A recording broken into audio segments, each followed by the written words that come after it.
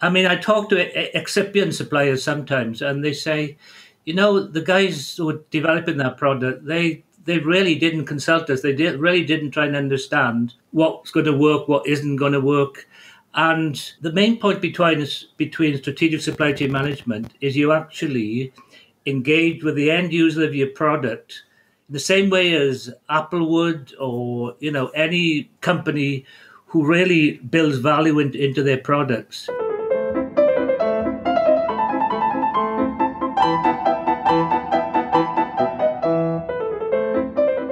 Welcome to CMC Live. This is the show where we discuss CMC regulations and guidances simplified through real-life experiences and risk-based advice. Each episode, we speak with subject matter experts as well as other leading industry authorities. With your host, Ed Narkey. Welcome to CMC Live. Today we have another very special, excellent guest, and we'll be talking about some very important things. Hedley Rees is on the show. During his 40-year stint working in the pharma industry, Hedley realized that there was and continues to be something seriously wrong with how medicines come to market. Globally, drug prices are rising, clinical trial failures are more common than successes, and large sums of money are spent on patent litigation. To correct this and approach the modernization in the industry, Hedley has written a book titled Taming the Pharma Monster and has used his consultancy PharmaFlow as well as Welsh-led initiative Friends of Medicine's Modernization to organize a Medicines for the 21st Century conference. Hedley is joining us today from Wales in the UK, and will be sharing some of his thoughts on a few things. Taking medicines back to the future, cutting through the QBD foliage. Yes, we can revisit QBD 10 years later. And something I think is very special, and the reason we started talking about 10 years ago. I'm talking with Hedley about how your supply chain is actually your value chain. So Hedley, let's get this episode started by going in some of your background, how you got started, and get your thoughts on a few things. And perhaps, why did you describe the pharma industry as a monster in the title of your new book? Okay, thanks, Ed. I trained as a production engineer, so I'd learned how to make things, so to start with the end users of your product and then construct something that creates value for them. So I learned that outside of pharma. In 1980, I joined Bayer in the UK, a manufacturing plant. So I cut my teeth on Alka-Seltzer, sterile injectables, the whole range of products that, fairly standard for the industry. I spent 16 years there. I then did about 12 years going through various biotech companies. These were the larger biotechs. In 2004-05, I worked with Genentech launching Tarceva, a drug for non-small cell lung cancer, which successfully launched and became a blockbuster. But because it launched in the US, I was based in Oxford, and they made me redundant. So they were very kind to me. They actually sent me off with a piece of money to set up a business of my own. At the time, I thought it was a bit sort of going to be difficult, and it was actually quite difficult because selling supply chain management skills to biotech companies who wanted to make an exit was a bit of a difficult sell. So I talked to a CEO of a small biotech, and I say, look, we could do this for your supply chain, make it more effective. And they say, well, I'm hoping to make an exit next year, so that'll be someone else's problem. Hence, we don't need your skills. So that's what made me start to write, because I realized I had to build an understanding in the industry that it's the supply chain that actually delivers the product to the patients, the people who pay for it. So without a supply chain, you haven't got a business.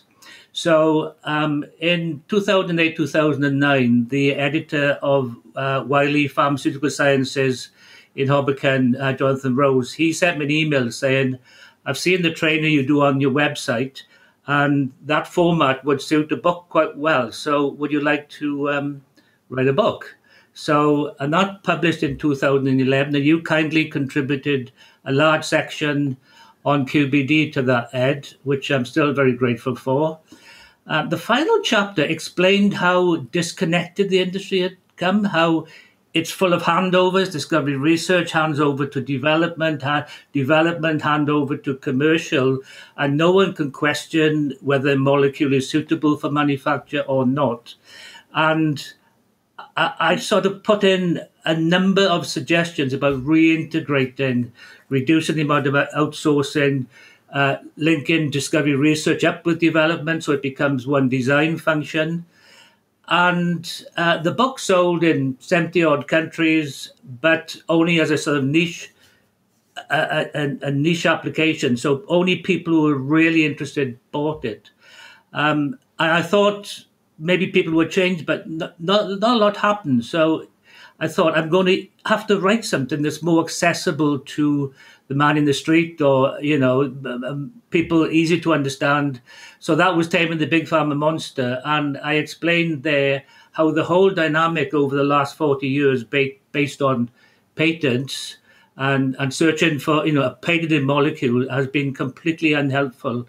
You put that in with the degree of outsourcing and the other sort of what I call outthrowing, which is dropping out of patent products when they've enjoyed their patent protection for all those years. So I've become passionate about the whole thing about change. And in 2017, I wrote an article by a gentleman called Robert Gaines. He wrote germ theory, but he also wrote an article titled something like 75 years after penicillin. And he actually explained the penicillin, the whole end-to-end life cycle of penicillin. And although Alexander Fleming discovered a mold, it took him 12 years to understand the active ingredient in the mold. And it was Oxford University that helped him do that. They could make enough for small quantities for clinical trials, and they actually proved that this penicillin was actually working in animal models, and it actually helped a few soldiers in the war survive. But they couldn't make any more than small gram quantities, so they actually flew to the forerunner to the FDA, the US Department of Agriculture. And there was a guy there called Andrew J. Moyer. He was an expert in, wait for it, manufacture. He knew how to culture a mold so that he could exponentially increase the yield. And it was that process that was used then by the big pharma companies, the Pfizers, the Mercks, etc., to bring penicillin to market. And Moyer actually held the patent, and he was inducted into the US Hall of Fame in 1987, I think it was. So actually, it was a huge collaborative effort between the scientists who made the discovery, the chemists, and whoever isolated the API and run the clinical trials and the preclinical work, but also the manufacturing guy. And if they'd all been together at the same time, instead of taking 16 years for penicillin to come to market, it would take maybe 4 years, because they would have been looking at where do we need to get to with this penicillin? It's a mold, and you would engage with a mold expert. So, and that was a huge finding for me as part of the research I've been doing, because that said, well, Fleming was a doctor, he was a physician. Jonas Salk was a physician who invented the polio vaccine, or developed the polio vaccine, who never patented it. The Banting and his researchers, the three who sold the patent for penicillin for $3, they were physicians. In those days, doctors and physicians led the charge in developing drugs. And some of them even injected themselves with their compounds to prove that they worked. And manufacture then was regarded as an important part of the end product, because until you had the evidence the drug was working, they weren't committed to manufacture. So that's where I got the taking medicines back to the future. If you could go back to Fleming's day and actually say, let's capture this, let's capture the model that you've got there, and let's get everyone together at the start with healthcare professionals. And first of all, we'll decide, do we need a medicine? Is there some other preventative or some other way of dealing with this condition? If you need a medicine, then you bring all the right people together and you plan the whole thing as one discrete development program, the same way as you develop a plane, a car, or anything else. So that's it, not quite in a nutshell, but so that's where I am today. Okay, Hedley, that's great. And we'll come back to Taming the Big Pharma Monster shortly. So back to the taking Medicines Back to the Future. This is available on your blog site under PharmaFlow if you Google that. I had a couple questions, and you listed underpinning principles for this concept. One of them that's kind of interesting to me and probably our group here and some of our clients, you talk about supply chains and how they should be designed strategically and making them simple and streamlined. Can you flesh this out and talk a little bit? I mean, I talk to excipient suppliers sometimes, and they say, the guys who are developing that product, they really didn't consult us. They really didn't try and understand what's going to work, what isn't going to work. And the main point between strategic supply chain management is you actually engage with the end user of your product in the same way as Apple would, or any company who really builds value into their products. You actually develop the product with your end users, build the value in, and then you build your supply chain, and you include your suppliers when you're designing the product. You don't sort of specify, so-and-so will be the supplier of that excipient, so-and-so will be the supplier of that. You actually look for broader relationships with companies who really are bringing expertise to them. So you're not buying products, you're buying knowledge from these companies. There's one guy, Brian Carlin, he's well known in the, he's an excipient iconoclast. And I've had this conversation with him years ago. And, there's so much knowledge out there, and yet they don't really get engaged in optimizing the process. So, and as you go through drug product and then final packaging, why do we have 5 or 6 stages? Why don't we make the whole thing under one roof? When I was at Bayer in 1980, we used to bring raw materials in the back door, and we'd ship out finished product out the front door to hospitals and clinics around the UK. And we'd ship overseas to other Bayer entities, and they would do exactly the same thing. So there was a direct connection with the business and patients, hospitals, clinics. And it was so much more efficient, one quality system, the only sort of movements are in the plant movements. And you look at where we are now, and this is one reason why quality by design isn't working, because it's going to cost you a fortune. If you're a sponsor of a clinical trial, you're going to have to buy that from the service providers who are you're providing that, because it's all in the supply base, and it's all fee for service stuff. I'm not saying it's not good quality service, but people think, well, I just do it the old way. I just pick the materials and I'll do the minimum. Right. So one thing that resonated a while back, probably when we first started talking, I think I saw it was either a blog or a book. I thought I searched for the book, and maybe it's out of stock or something, but it was called something like How Your Supply Chain is Actually Your Value Chain. I think that was your concept, right? Whoever it was, I use it all the time now to try to explain, kind of what you're setting up here. But building a value chain there from our end, if you have a good supply chain, a value chain, it could come back to you through, the price of your product, meaning that if someone was licensing your product, there's more value created by a compliant process that comes, that's consistent and those type of things like that. Did you want to say anything more about that, the value chain? Yeah, well, it's strange because even in the more advanced sectors, it's still called the supply chain. As I've researched various books and things, Professor Michael Porter at Harvard, he is probably the world's best authority on supply chain management. He doesn't know it. But if you look at the Porter value chain model, he talks about the difference. Competitive advantage is a mix of value-adding activities. And value-add is not just some theory, but it means, will people pay you cash money for what you're doing to that product? Will they come in and buy it and give you the money? So sometimes when people say, I'm adding value here because I'm doing something good, well, if a customer's not going to pay you for it, it's not value. And in the same way, all the activities you've got in the business, they are cost, and the value you add, the money you bring in, has got to be less than the cost that you incur in the business. And then you obviously make a profit grow. And competitive advantage is created both by the value-adding activities and by the cost activities, and they both work together.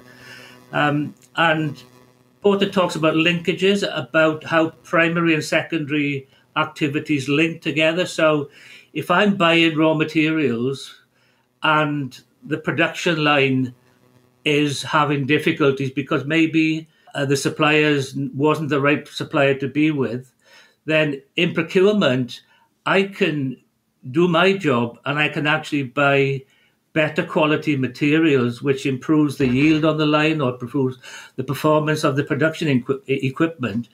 And so between us, or in that sense, the secondary activity of procurement is creating competitive advantage by improving the product. So, every stage of manufacture is a value-adding stage.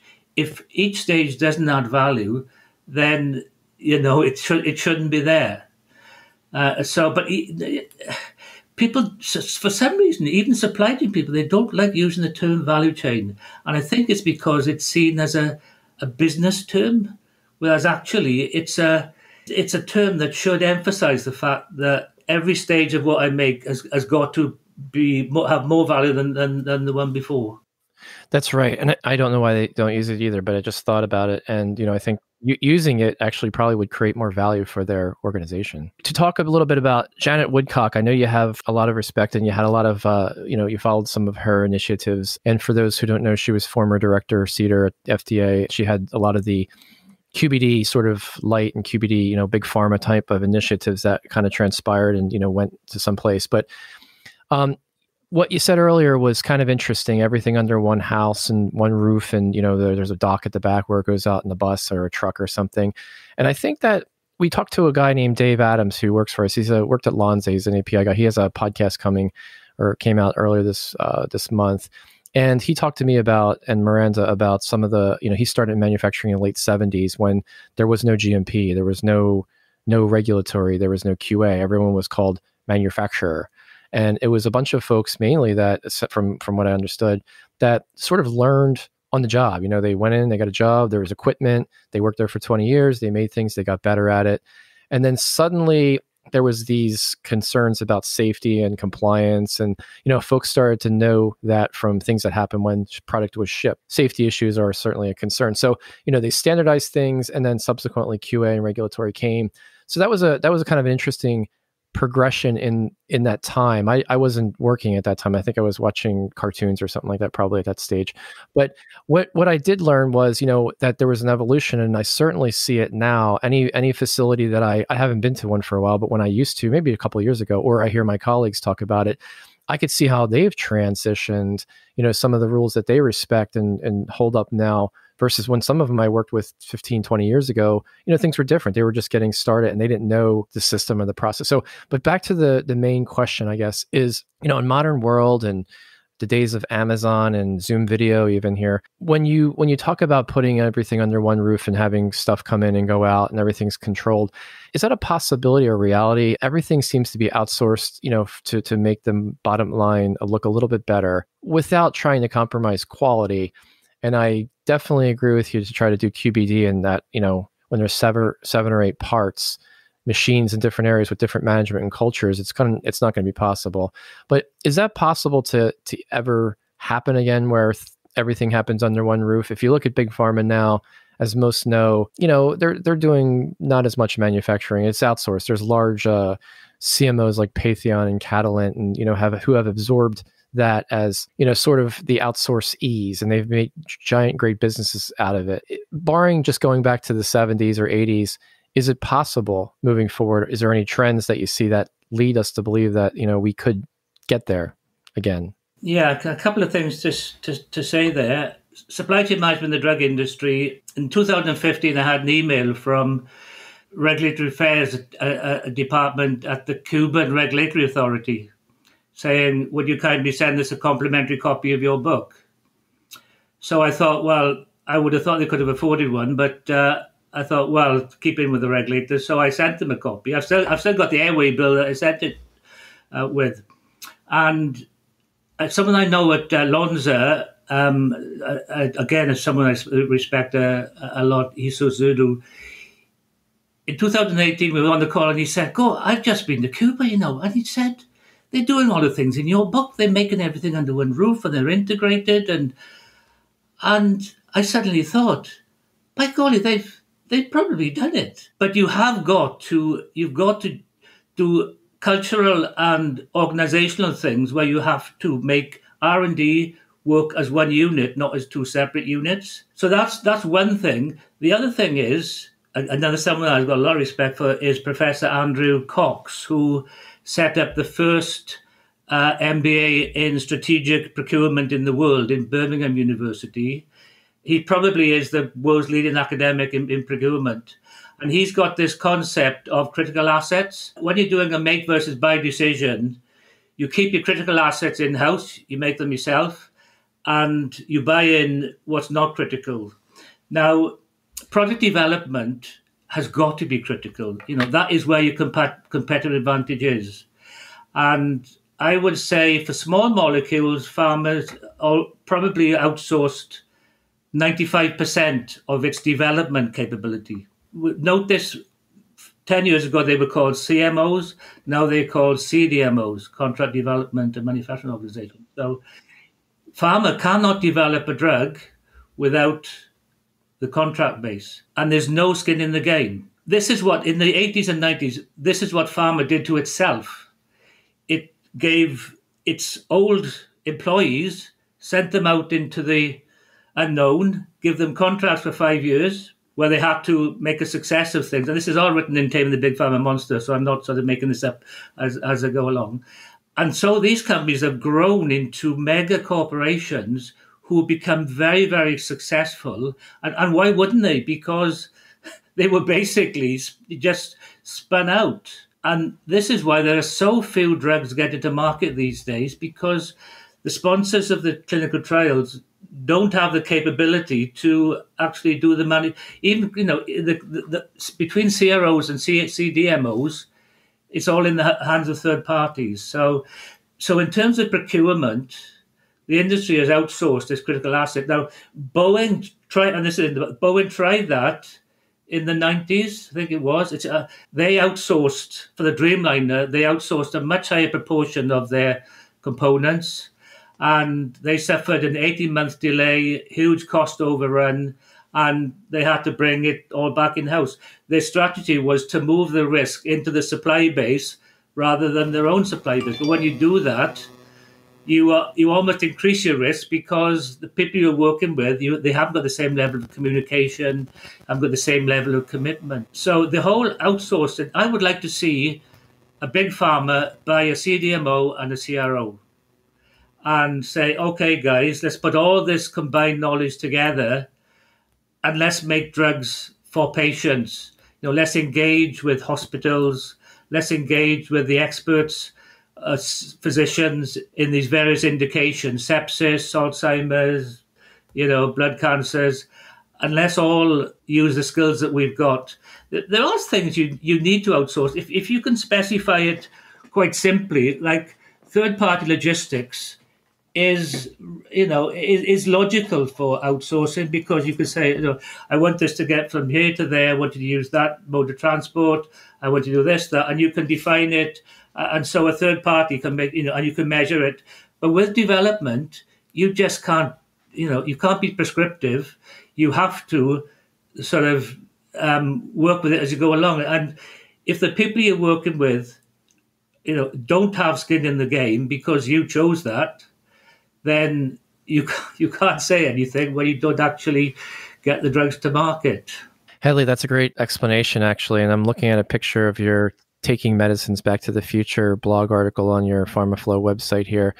And I had some questions about it, but now it makes sense. It would be interesting if a sponsor bought a CRO and also a CMO and somehow turned that into something, unique. I think that's where you were going with that. So getting on to some of the QBD actions, and I know Miranda has a lot of questions about QBD. She's very knowledgeable and, but still learning. Cutting through the QBD foliage, aiming for the roots first. That's an excellent title there. I couldn't have come up with one better myself. So it actually does explain it. So just a little background before I get into some of my questions. The Quality by Design initiative, I think that's kind of how our group started. I was in, I worked in manufacturing for a couple of years, and then I worked in Big Pharma, and I had exposure to this. And this is when it was beginning, probably in the early 2000s. And, there was an intention to be able to do real-time release and make changes without having supplements and change control and those things like that. And it all sounded great because, it was modernization of what we used to do, which was, having to maintain filings with all this data and how much would you put in, how much, and there was a give and take. So it sounded like it was going to be a great thing. And I think, in my opinion, what happened was that, the big pharma folks kind of got tied up into it too much, and, high volume products, those type of things like that. And it became more of a theoretical thing, right? And it kind of buzzwords abound, you had conferences based on QBD and those things like that. And what I think everyone missed was, and not everyone worked in manufacturing like myself, and then went to regulatory and saw these buzzwords, right? While I was interested, and I was younger in my career, and I said, this is probably what I need to do and start talking about and embrace. And I thought it was a great concept too, and idea. But what no one ever said, no one ever wrote anything about this, at least I haven't seen anything well written about it, was, QBD is really just good scientific based research and development, doing the things that you're supposed to do, laying out the plans before you execute, looking at what could potentially happen down the road, seeing things that come up and addressing them. And I think that happens. I mean, I worked at Lonza on a small product back in late 90s, and they had rooms of notebooks and data and everything, right? It was for a big pharma product, and none of that information translated into anything into a submission. The submission was, I think, 30 pages late in phase 3. So there was tons of information, where the sweet spot was when the process, where the edge of failures were, whatever you wanted to know about the formulation. You add this, you change an excipient here, whatever. None of that was ever conveyed. The fact that they actually generated that much information was impressive. And, in my mind, from when I saw that and experienced that was quality by design. That was kind of what you would say, if we want to make an airplane the same way each time, we know if we use this metal, if we use this person, or if we build it here, you're going to know what you're going to get. And you're going to be able to tweak this or that to make sure that the end product looks like what it's supposed to look like in every time, right? So I think somehow some of the politics of QBD came in, and I guess there was a lot of individuals that kind of put it up there, and that was their claim to fame, and it never really translated into anything. Now, not to keep going on here, but small emerging biotechs, even back then, and of course today, very limited budgets. And if they have a budget, it's about time as well. They don't also have the time to put in all this money and time to generate all this data. They're racing to the market because there's a limited window of time versus their competitors.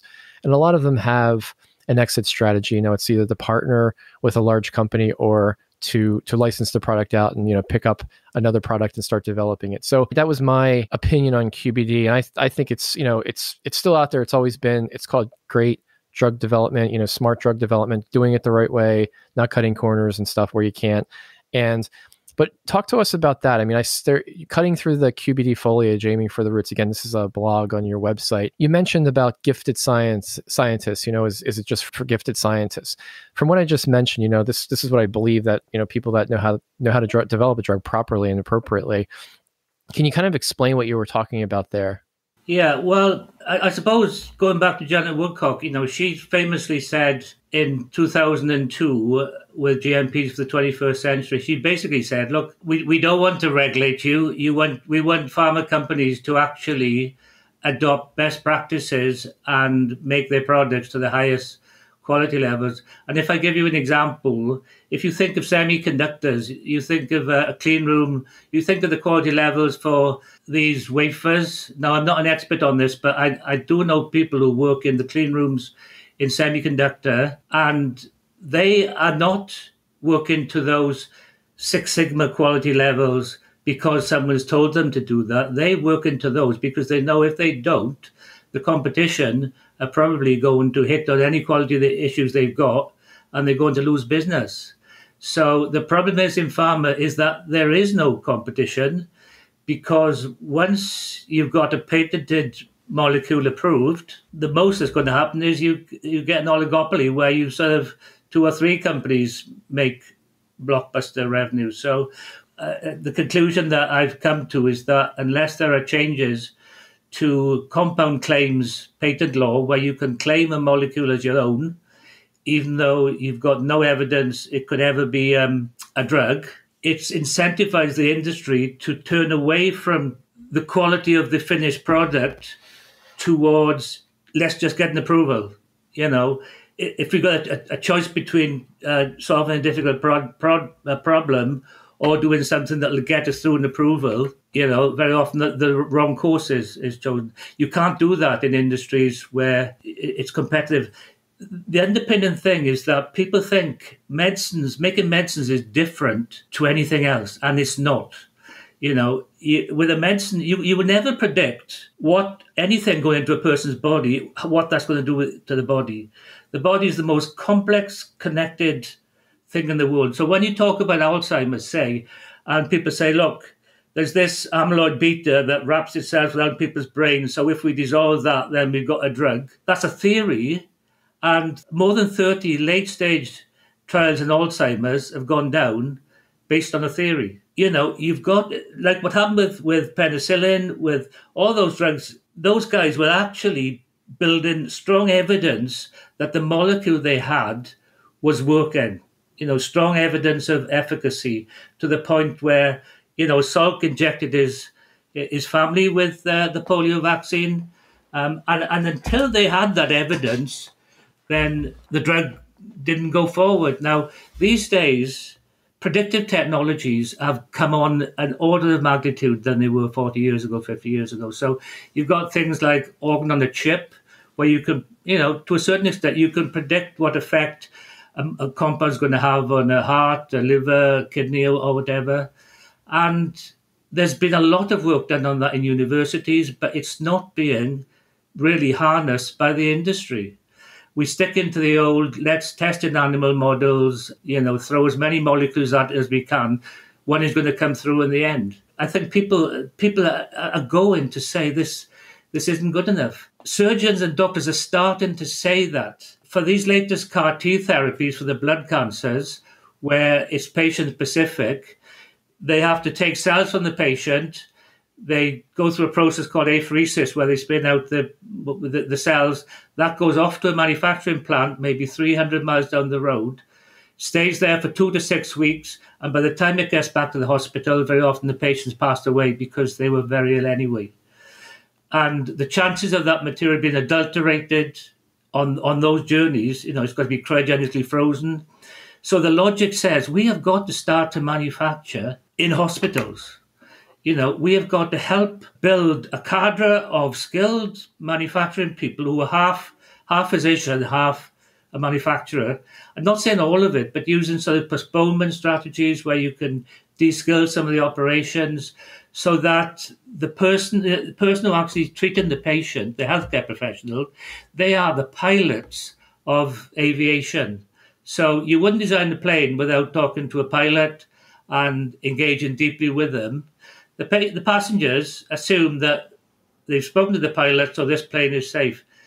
The amount of patients now who want to get involved in the drug development process is incredible. But if they could be confident in the fact that these drugs are going to be safe and effective, they wouldn't particularly be wanting to get involved. But the healthcare professional always has to be involved because he's the person who's translating a disease into a medical intervention. So that was actually fascinating, Hedley. And it sounds like that you have pretty good knowledge on the cell therapy space these days. We'll have to save that for the next podcast. However, maybe QBD can be implemented in that setting in a hospital. That would be interesting. So Miranda, you had a few questions around QBD. Yeah, I was reading your article, and QBD is something that I've come across in my past. Wasn't fully able to grasp it, and this conversation has been very enlightening. So in your opinion, what needs to change? You mentioned the doctors being part of that change. Do you have any other insights on what might need to change to bring that back? Right. I think we have to reverse the system dynamic that's happened over 40 or 50 years. So when a patent's awarded, if we ask for a greater amount of evidence that that compound is going to get to market, that it can be made in the sorts of quantities it has to be made. Numbers of clients I've worked with, they have tox failures in phase 2, late stage phase 1, phase 2, when really that should never happen. So we say, look, you're not going to get a patent until you've exhausted the prototyping technology that we now have to prove that that compound has got a future. Not beyond all doubt, but to a certain level of proof, because that's what's happened with taking medicines back. They always built the evidence that it was going to work before actually scaling up in manufacture. So one way would be to involve regulators in the patent approval process, so that, and Visa have started, in Brazil, they've started to do that. It's still sort of a work in progress, but because you need people who understand science, technology in the patent award process. I use the example that, if I walked into the patent office and said, I've got this molecule here, it's going to help cars hold the road, car tires hold the road more effectively, they'd say, okay, then how do you know that? Well, it's my molecule. I'm sure it will. Yeah, but we're not going to give you a patent when you haven't got any evidence it's going to work. We're going to reward you for putting in the work to prove that this is going to be a commercial success. So you can't prove this is going to be a commercial success, so you're not going to have a patent. In every other sector, you have to prove it's commercializable. That's what the patent is about, so that other people can't pinch your commercial intellectual property. But I would argue in almost most of the molecules in pharma, there is no IP in there because they probably aren't going to be able to fit the mix of safety, efficacy, and quality that the filing requires. So once you start to ask for more evidence, the people developing drugs have to start talking to doctors to say, look, can we do a bit more testing on this compound with the patient? Or can we try and understand a bit more? They start to build their knowledge of the compound. And that's what QPD is about. It's about building knowledge and understanding of the compound that you're developing, not just in a test tube, but as you actually going to make it. It's so, and then that starts a dynamic, because when then doctors get involved, they get more involved, the regulators get more involved, there's more pre-competitive collaboration. Again, it's case in point with the COVID vaccine now, 36 in clinical trials, 200 odd in total with preclinical and clinical. I mean, where's the value in all those companies all working together, competing against each other in a race? No one's going to win that, and certainly not the patient. We've got to get back to the days when Fleming had his penicillium and he was going round to people saying, look, I found this. Can anyone help me find out what's inside it? Once you start to do that, you get more drugs coming to market because people start to learn really how to do it. And the other thing that people haven't noticed is that you can develop a drug now without being a pharma company. If you're a rare disease organization, or there's one person I know, he's chair of the Kidney Association. His wife sadly died of a kidney condition. He speaks in Parliament about it. He knows more about medicines and side effects and how different drugs interact with the condition and foods than anyone in the pharma industry. And they're a charity. Now, with what we know here about the drug development process, he could come to us if we had enough money. It wouldn't have to be the sort of money it costs to develop a drug at the moment, and say, look, this is what you've got to do. You need access to patients. Well, you've got that because you're a charity. All the people in there have got similar conditions. So it's quite possible now to develop a drug. I wrote an article 2 years ago for the Medicines Discovery Catapult. Patients band together to develop their own drugs. This wasn't quite developing drugs because it was for diabetics, type 1 diabetics. They've got this hashtag, we are not waiting. Because the pharma companies aren't developing the sort of technologies that they want, they put in their own solutions together, and they're having quite a lot of success. When they're learning as they go along, you could argue they may well be more compliant than some of the companies who claim to be compliant. I don't know, but that could be the case. So Hedley, always thought-provoking. As I listen to you, I'm looking at this title, Taking Medicines Back to the Future, and makes perfect sense. So I think you're starting another trend here. We're going to sort of wrap it up a little bit here. Is there anything that you wanted to get out there? Any promotional stuff for your books? Any 2-minute topics that you just want to touch on? And then we'll come back to that maybe in another podcast? Well, last year I hosted a conference in Cardiff called Medicines for the 21st Century, Safe, Better, Cheaper.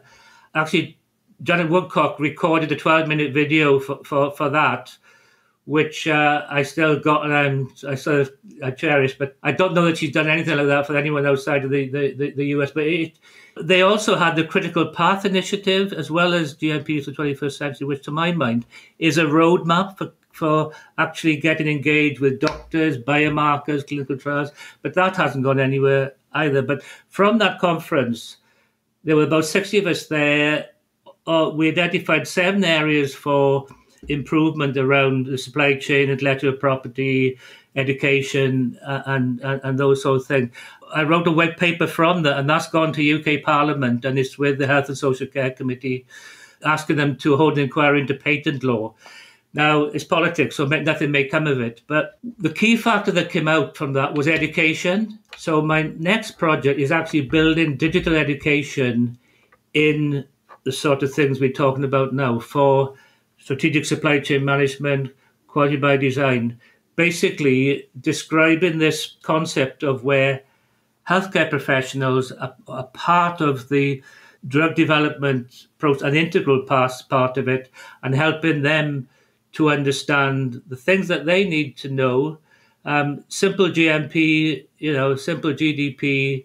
And I've actually got 10 or 12 people that I know from the olden days, I shouldn't say olden days, but people were there who, when Janet Woodcock was actually first starting this, like Emil Kurzik and Brian Carlin, and there's a range of those people. And I'm asking them for feedback on what they think we should be doing to move this forward, to get more involvement in drug development. And I'll be keeping you up to date on that as well, Ed. Yeah, and we'll certainly add a link to that video. That was impressive, and I think we've all been, at least folks my age and older, have been inspired by Janet Woodcock and some of the things that she started to bring about at the FDA. You could certainly see some of the changes that have come into effect, especially with some new technology. So, Hedley, it's always great talking to you. One thing I just noticed, how much you recognize individuals out there and you empower people and also recognize them for what they've done. I heard many names. Brian Carlin, I think I've met, Janet Woodcock, I've met through guidances and initiatives and those things like that. You even actually mentioned Jonas Salk. If you can't see this out there in the podcast, but behind me, I have a University of Pittsburgh flag. That's where I went to college, and that's where the famous Salk vaccine was invented, right? 1957. So, Hedley, you're a famous author. You don't know it for our industry. You're a pioneer for value chains, and you're clearly still a leader in these initiatives. So keep it up. You don't even know it. Taming the Big Pharma Monster by Speaking Truth to Power. We can find that, I guess, on Amazon these days, or you can Google it, right? Yeah, it's on Amazon, and it's all this, ebook platforms, and it's difficult getting a platform to say these sorts of things. And I remember in 2011, you put an endorsement on my LinkedIn profile, which really encouraged me, because in those days, it's better now, but, people saw me as a bit of a heretic and a bit of a sort of left field player. So I do thank you for that. And I'm sure we'll do more together and help drive change in this industry. Right. And also just final to say, I learned it all from you and I'm not complaining about it. So thanks so much. Talk to you soon. Okay. You take care. Yeah. Cheers. On our next podcast, Meranda and Brian and I will be talking about the CTD Module 3. So though the content of these modules is generally well-defined, considerable latitude for assimilating, discussing, comparing, and contrasting the data is allowed and even encouraged. There's going to be opportunities to be creative, to tell a story, and to craft cohesive arguments to help regulatory bodies understand your product. So join us then for an in-depth discussion. Thanks for listening. To read the full show notes for this episode, which include a summary, timestamps, and any links mentioned in this episode, please visit dsinformatics.com/podcast. There you'll find the information from this episode and any past episodes. If you're enjoying this podcast, please leave us a rating and a review at ratethispodcast.com/CMC Live. We'll be sure to read these out on future episodes.